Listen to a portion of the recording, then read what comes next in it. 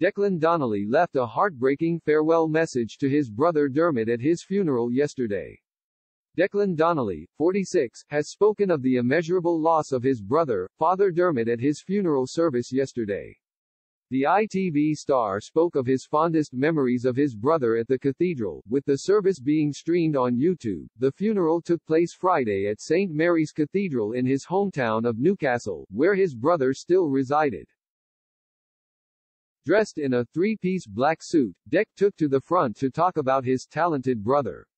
He began, "Unfortunately, today our world is a slightly worse place because Dermott is no longer with us. He still had so much more he wanted to do. So many more lives he needed to influence to inspire change. I can't believe he's gone. I can't understand why he's gone," he said as he fought back tears. Dec continued, "But we trust that God has taken him because his talents were needed elsewhere. We as a family and of course many others will miss him immeasurably.